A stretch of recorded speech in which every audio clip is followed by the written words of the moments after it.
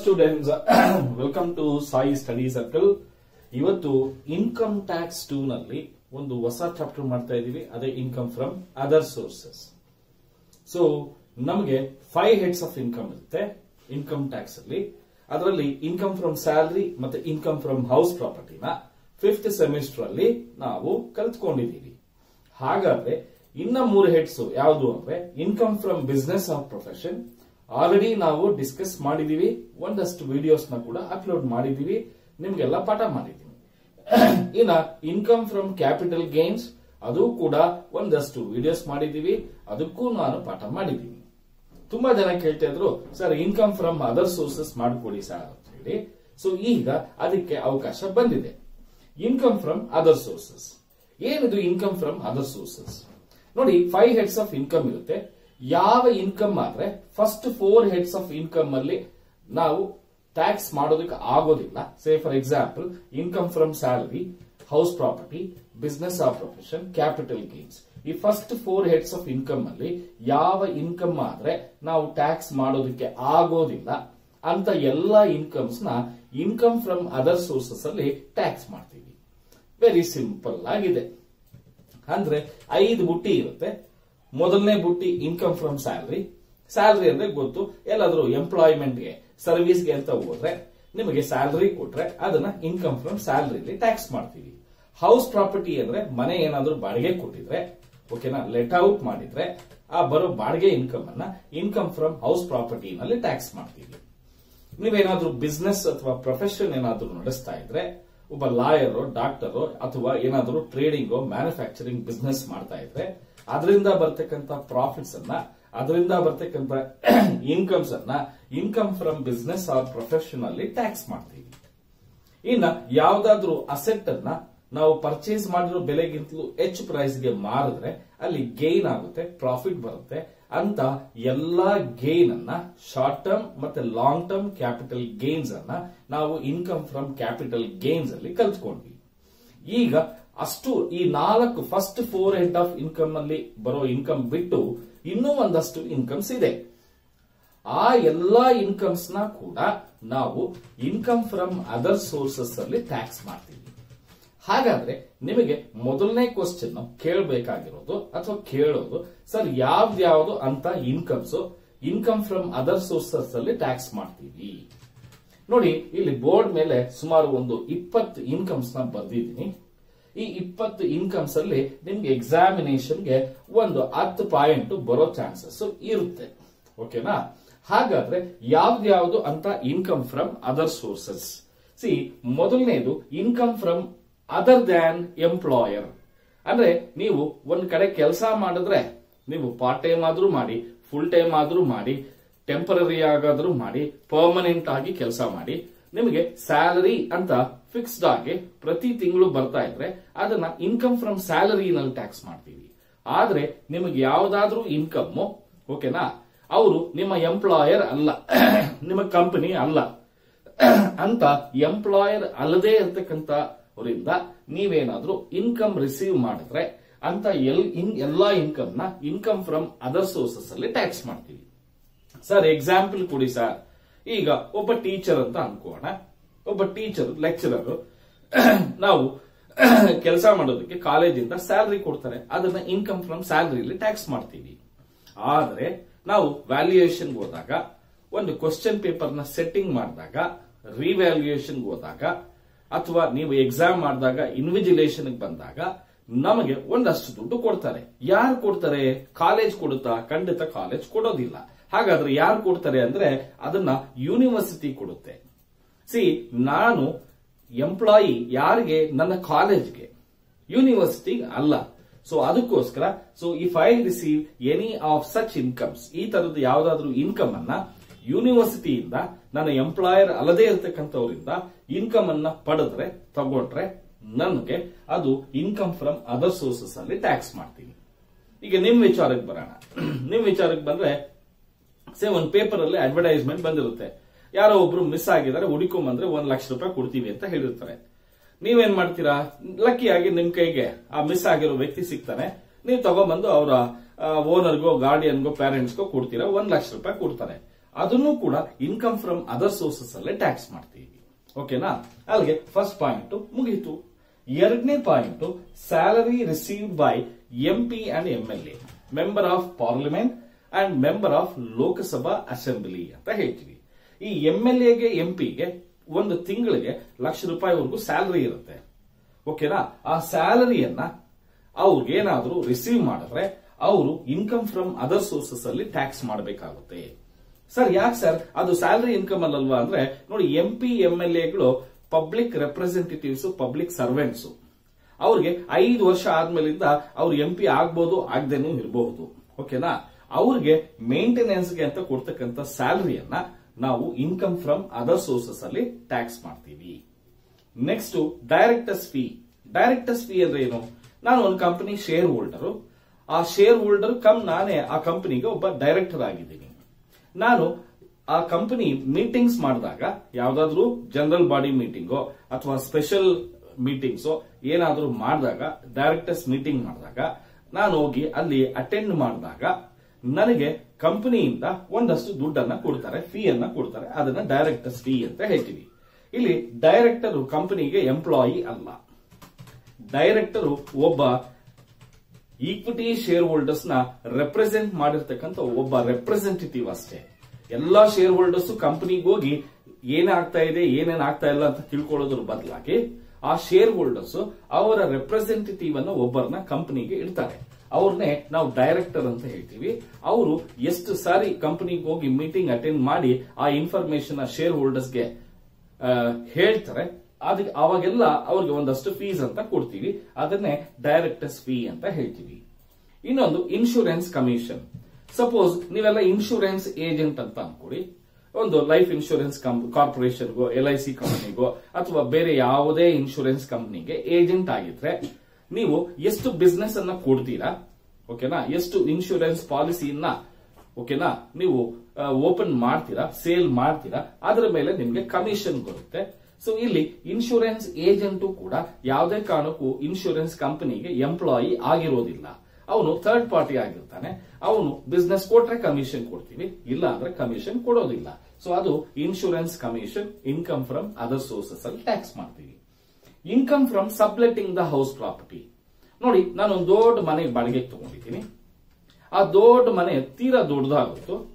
ನಾನೇನ್ ಮಾಡಿದ್ದೀನಿ, ಅದಕ್ಕೆ 2 ಬಾಗಿಲಿತ್ತು, main entrance and second entrance ಇತ್ತು.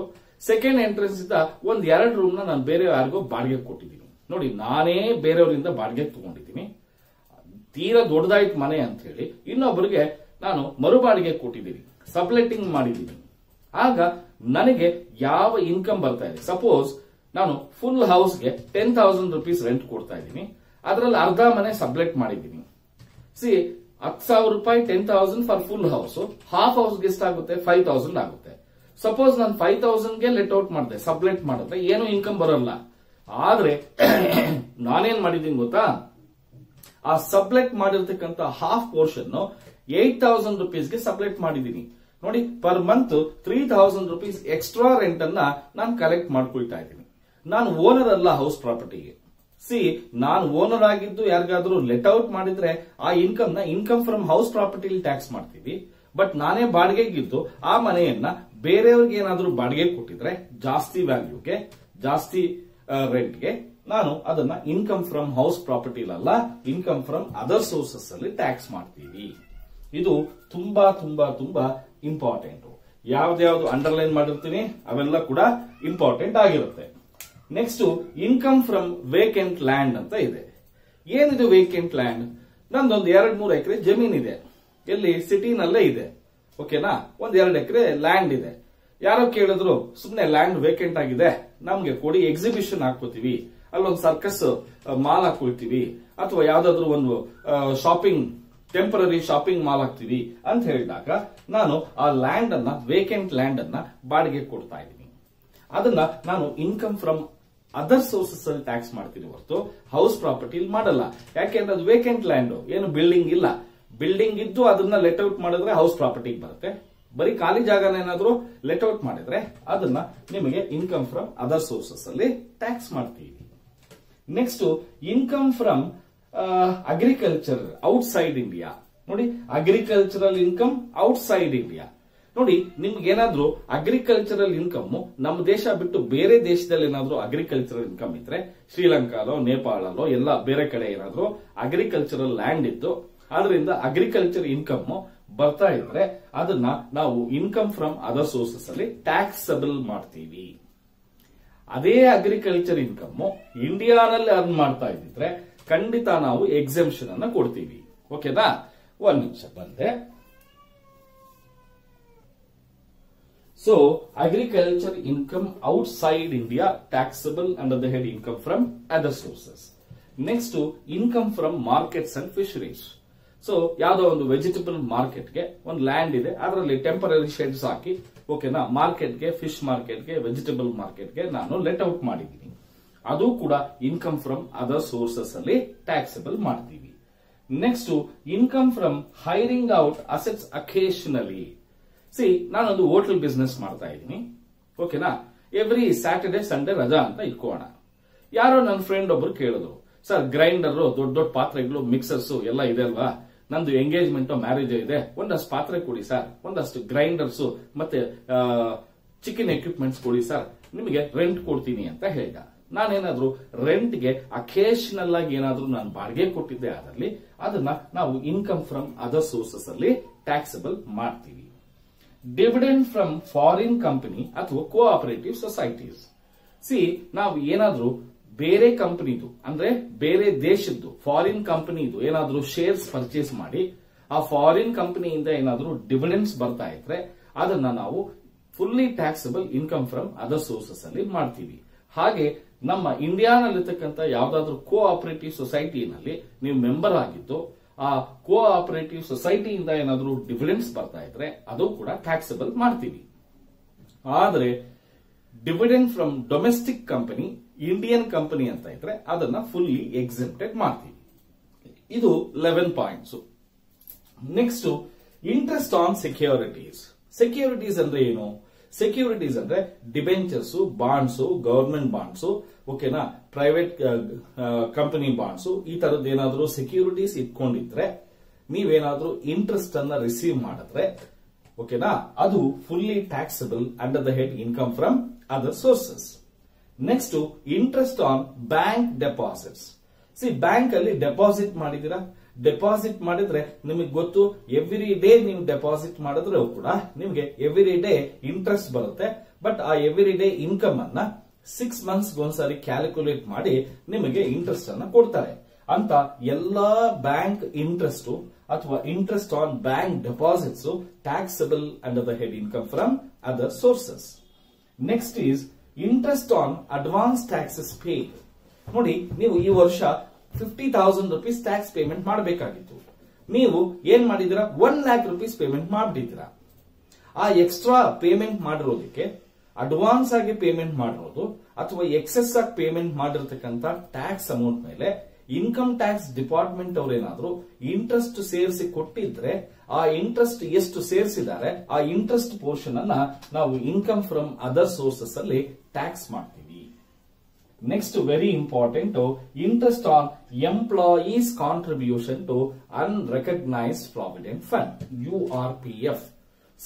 ಎಂಪ್ಲಾಯಿ ಮತ್ತೆ ಎಂಪ್ಲಾಯರ್ ಇಬ್ರು ಏನಾದ್ರೂ ಅನ್ರೆಕಗ್ನೈಸ್ಡ್ ಪ್ರಾವಿಡೆಂಟ್ ಫಂಡ್ ಗೆ ಕಾಂಟ್ರಿಬ್ಯೂಟ್ ಮಾಡ್ತಾ ಇದ್ರೆ ಅದರಲ್ಲಿ ಎಂಪ್ಲಾಯಿ ಅವನು ಕೆಲಸಕ್ಕೆ ಸೇರ್ಕೊಂಡಾಗಿಂದ ರಿಟೈರ್ಮೆಂಟ್ ಆಗೋವರೆಗೂ ಎಷ್ಟು ಕಾಂಟ್ರಿಬ್ಯೂಟ್ ಮಾಡಿದಾನೆ ಎಂಪ್ಲಾಯಿ, ಆ ಅಮೌಂಟ್ ಮೇಲೆ ನಿಮಗೇನಾದ್ರೂ ಇಂಟ್ರೆಸ್ಟ್ ಬಂದಿದ್ರೆ ಆ URPF ಎಂಪ್ಲಾಯಿ ಕಾಂಟ್ರಿಬ್ಯೂಷನ್ ಇಂಟ್ರೆಸ್ಟ್ ಅನ್ನ ನಾವು ಇನ್ಕಮ್ ಫ್ರಮ್ ಅದರ್ ಸೋರ್ಸಸ್ ಅಲ್ಲಿ ಟ್ಯಾಕ್ಸ್ ಮಾಡ್ತೀವಿ. Next, casual income. Casual income ಅಂದ್ರೆ ಏನು ಅಂದ್ರೆ ಕ್ಯಾಶುವಲ್ ಆಗಿ ಬರುವಂತ ಇನ್ಕಮ್. ಯಾವಾಗ ಬರುತ್ತೆ ಕ್ಯಾಶುವಲ್ ಆಗಿ?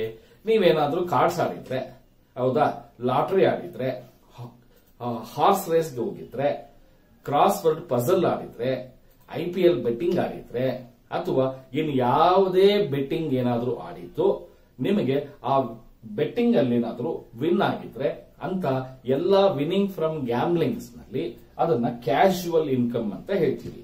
ಅಂತ ಎಲ್ಲಾ ಕ್ಯಾಶುವಲ್ ಇನ್ಕಮ್ ನಾವು ಇನ್ಕಮ್ ಫ್ರಮ್ ಅದರ್ ಸೋರ್ಸಸ್ ಅಲ್ಲಿ ಟ್ಯಾಕ್ಸ್ ಮಾಡ್ತೀವಿ. Next point, income from royalties. Royalty ಅಂದ್ರೆ ಏನು? ನನ್ನ ಅಸೆಟ್ ಅನ್ನ ಬೇರೆಯವ್ರಿಗೆ ನಾನು ಏನು ಯೂಸ್ ಮಾಡ್ಕೊಳಪ್ಪ ಅಂತ ಕೊಟ್ಟಿದ್ದೀನಿ.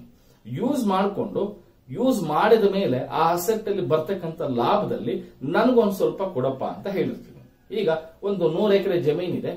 ಆ 100 ಎಕರೆ ಜಮೀನಲ್ಲಿ ಓಕೆನಾ ಕೋಲ್ ಅಂದ್ರೆ ಕಲ್ಲಿದ್ದಲು ಸಿಗ್ತಾ ಇದೆ. ನನಗೆ ಗೊತ್ತಿಲ್ಲ ಹೆಂಗೆ ಆ ಭೂಮಿನ ಆಗದು ಕಲ್ಲಿದ್ದಲನ್ನ ಸೆಪರೇಟ್ ಮಾಡಿ ಹೆಂಗೆ ಪ್ರಾಸೆಸ್ ಮಾಡೋದು ಅಂತ ಗೊತ್ತಿಲ್ಲ. ನಾನೊಂದು ಮೈನಿಂಗ್ ಕಂಪ್ನಿಗೆ ಅದನ್ನ ಲೀಸ್ಗೆ ಅಂತ ಕೊಟ್ಟಿದ್ದೀನಿ.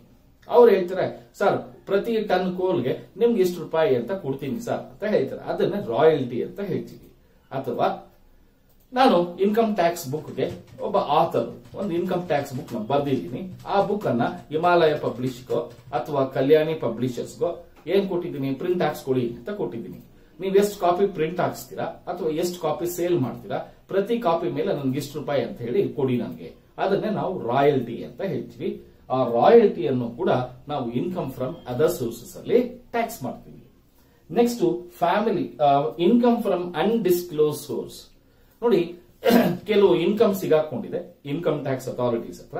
ಅವ್ರು ಕೇಳಿದೀವಿ, ಏನ್ರಿ ಇನ್ಕಮ್ ಎಲ್ಲಿಂದ ಬಂತು ರೀ ಅಂತ, ಗೊತ್ತಿಲ್ಲ ಅಂತ ಹೇಳ್ಬಿಟ್ರೆ, ಆಗ ಅಂತ ಎಲ್ಲ ಇನ್ಕಮ್ ಕೂಡ ನಾವು ಅನ್ಡಿಸ್ಕ್ಲೋಸ್ ಸೋರ್ಸ್ ಆಫ್ ಇನ್ಕಮ್ ಅಂದ್ರೆ ಯಾವ ಸೋರ್ಸ್ ಇಂದ ಬಂದಿದೆ ಅಂತ ಗೊತ್ತಿಲ್ಲ ಅಂತ ಹೇಳಿ ಅದನ್ನ ಇನ್ಕಮ್ ಫ್ರಮ್ ಅದರ್ ಸೋರ್ಸಸ್ ಅಲ್ಲಿ ಟ್ಯಾಕ್ಸ್ ಮಾಡ್ತೀವಿ.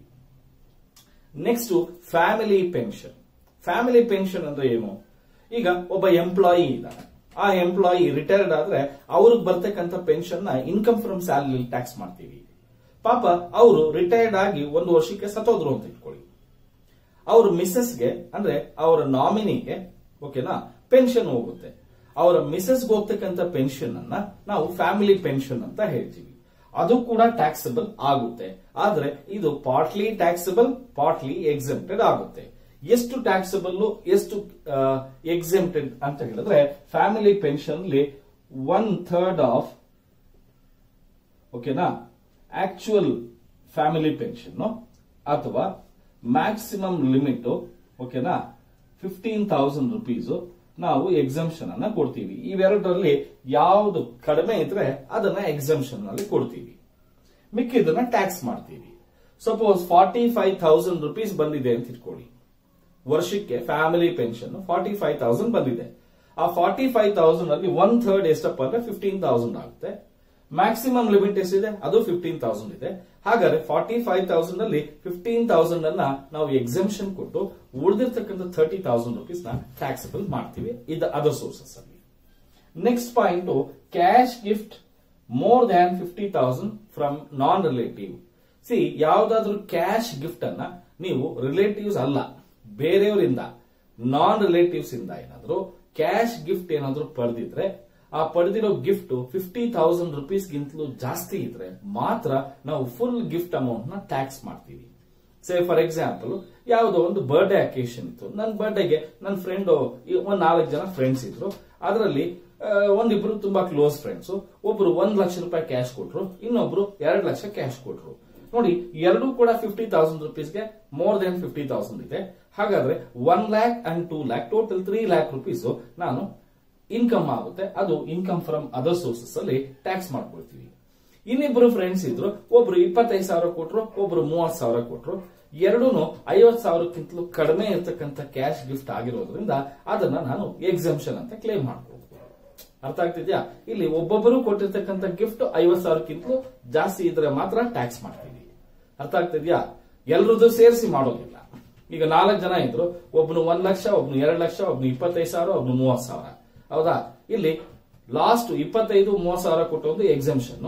1 ಲಕ್ಷ 2 ಲಕ್ಷ 50,000ಕ್ಕಿಂತಲೂ ಜಾಸ್ತಿ ಇರೋದ್ರಿಂದ ಕಂಪ್ಲೀಟ್ 3 lakh rupees ಕೂಡ ಟ್ಯಾಕ್ಸಬಲ್ ಆಗುತ್ತೆ. ಆದ್ರೆ any cash gift receive from A relative is fully exempted. ಓಕೆನಾ? ರಿಲೇಟಿವ್ ಇಂದ ಗಿಫ್ಟ್ ಬಂದ್ರೆ ಎಕ್ಸೆಂಪ್ಟೆಡ್. ನಾನ್ ರಿಲೇಟಿವ್ ಇಂದ ಗಿಫ್ಟ್ ಬಂದಿದ್ರೆ ಮೋರ್ ದ್ಯಾನ್ 50,000 ಬಂದಿದ್ರೆ ಮಾತ್ರ ಟ್ಯಾಕ್ಸ್ ಮಾಡ್ತೀವಿ. ಈ ಗಿಫ್ಟ್ ಅಂದಿದ ತಕ್ಷಣ, ಸರ್ ಏನಾದ್ರೂ ಮ್ಯಾರೇಜ್ ಅಕೇಶನ್ ಅಲ್ಲಿ ಏನಾದ್ರೂ ಕ್ಯಾಶ್ ಗಿಫ್ಟ್ ನ ನಾನ್ ರಿಲೇಟಿವ್ಸ್ ಇಂದ ತಗೊಂಡ್ರೆ ಏನಾದ್ರೂ ಟ್ಯಾಕ್ಸಬಲ್ ಆಗುತ್ತಾ ಅಂದ್ರೆ ಇದೊಂದನ್ನು ಮಾತ್ರ ಎಕ್ಸೆಂಪ್ಷನ್ ಕೊಟ್ಟಿದ್ದಾರೆ ಗವರ್ಮೆಂಟ್ ಅವರು, ಇನ್ಕಮ್ ಟ್ಯಾಕ್ಸ್ ಆಕ್ಟ್ ಅವರು. ಏನದು ಅಂದ್ರೆ, ಮ್ಯಾರೇಜ್ ಅಕೇಶನ್ ಅಲ್ಲಿ ನೀವು ಎಷ್ಟು ಕ್ಯಾಶ್ ಗಿಫ್ಟ್ ರಿಸೀವ್ ಮಾಡಿದ್ರು ಫುಲ್ಲಿ ಎಕ್ಸೆಂಪ್ಟೆಡ್. ಎಲ್ಲರೂ ನಾನ್ ರಿಲೇಟಿವ್ಸ್ ಅಲ್ವಾ? ಸೇ ಒಬ್ಬ ನಾನ್ ರಿಲೇಟಿವ್ ಇದ್ದಾನೆ, ಒಬ್ಬ ಒಳ್ಳೆ ಕ್ಲೋಸ್ ಫ್ರೆಂಡ್, ದೊಡ್ಡ ಸಾಹುಕಾರರು ಅವ್ರು ಬಂದು 10 ಲಕ್ಷ ರೂಪಾಯಿ ಕ್ಯಾಶ್ ಗಿಫ್ಟ್ ಕೊಟ್ಟಿದ್ದಾರೆ, ಏನು ನಿಮ್ಮ ಮ್ಯಾರೇಜ್ಗೆ ಅಂತ ಹೇಳಿ. 10 ಲ್ಯಾಕ್ ರುಪೀಸ್ ಕೂಡ ಎಕ್ಸೆಂಪ್ಟೆಡ್ ಆಗುತ್ತೆ. ಕಾರಣ ಏನು ಅಂದ್ರೆ ಮ್ಯಾರೇಜ್ ಅಕೇಶನ್ ಅಲ್ಲಿ ಕೊಡ್ತಾ ಇರೋದ್ರಿಂದ. ಅರ್ಥ ಆಗ್ತಿದ್ಯಾ? ಇದು ಬಿಟ್ರೆ ಬೇರೆ ಎಲ್ಲಾ ಅಕೇಶನ್ ಅಲ್ಲೂ ಬರ್ತಕ್ಕಂಥ ಕ್ಯಾಶ್ ಗಿಫ್ಟ್ ಮೋರ್ ದ್ಯಾನ್ 50,000 ಆಗಿದ್ರೆ, ಅವರು ನಾನ್ ರಿಲೇಟಿವ್ ಆಗಿದ್ರೆ ಮಾತ್ರ ಟ್ಯಾಕ್ಸ್ ಮಾಡ್ತೀವಿ. ಗೈಸ್, ಇಷ್ಟು ಇನ್ಕಮ್ ಫ್ರಮ್ ಅದರ್ ಸೋರ್ಸಸ್ ಅಲ್ಲಿ ಯಾವ್ಯಾವ ಇನ್ಕಮ್ ನ ನಾವು ಟ್ಯಾಕ್ಸಬಲ್ ಮಾಡ್ತೀವಿ ಅಂತ ಗೊತ್ತಾಯ್ತು. ಇದರಲ್ಲಿ ಎಕ್ಸಾಮಿನೇಷನ್ಗೆ ಯಾವ್ದಾವ್ದು ಇಂಪಾರ್ಟೆಂಟ್ ಸರ್ ಅಂದ್ರೆ, ಇದು income from other than employer, MP MLA directors fees, ಓಕೆನಾ, ಇನ್ಕಮ್ ಫ್ರಮ್ ಸಬ್ಲೆಟಿಂಗ್, ಮತ್ತೆ ಅಗ್ರಿಕಲ್ಚರ್ ಇನ್ಕಮ್ ಔಟ್ಸೈಡ್ ಇಂಡಿಯಾ, ಮತ್ತೆ ಯಾವುದು ಡಿವಿಡೆಂಡ್ ಫ್ರಮ್ ಫಾರಿನ್ ಕಂಪನಿ ಅಥವಾ cooperative society, interest on securities, interest on bank deposits, next casual income from royalties, income from undisclosed source, family pension, gift. So ನಾನು ಯಾವ್ದಾವ್ದು tick ಮಾಡಿದ್ದೀನಿ ಅಷ್ಟು ಪಾಯಿಂಟ್ಗಳು ಎಕ್ಸಾಮಿನೇಷನ್ಗೆ 14 ಮಾರ್ಕ್ಸ್ಗೆ ಬರ್ತಕ್ಕಂತ ಎಲ್ಲಾ chances ಇರುತ್ತೆ. ಓಕೆನಾ? ದಯವಿಟ್ಟು ವಿಡಿಯೋನ ಕಂಪ್ಲೀಟ್ ಆಗಿ ಕೇಳಿಸ್ಕೊಳ್ಳಿ. ಅರ್ಥ ಆಗದಿದ್ರೆ ಇನ್ನೊಂದ್ಸರಿ ಕೇಳಿ. ಈ ಚಾಪ್ಟರ್ ಇಂದ ನಮಗೆ ಮಿನಿಮಮ್ 22 ಮಾರ್ಕ್ಸ್ ಅಷ್ಟು ಬರುತ್ತೆ. ತುಂಬಾ easy chapter. 22 marks just 10 minutes ಅಲ್ಲಿ 22 ಮಾರ್ಕ್ಸ್ ಬರುತ್ತೆ. ಬೋತ್ 14 ಮಾರ್ಕ್ಸ್ 6 ಮಾರ್ಕ್ಸ್ ಎರಡೂ ಸೇರಿಸಿ ನಿಮಗೆ ಜಸ್ಟ್ 10 ಮಿನಿಟ್ಸ್ ಅಲ್ಲಿ 20 ಮಾರ್ಕ್ಸ್ ಬರುತ್ತೆ. ಓಕೆನಾ? Thank you so much.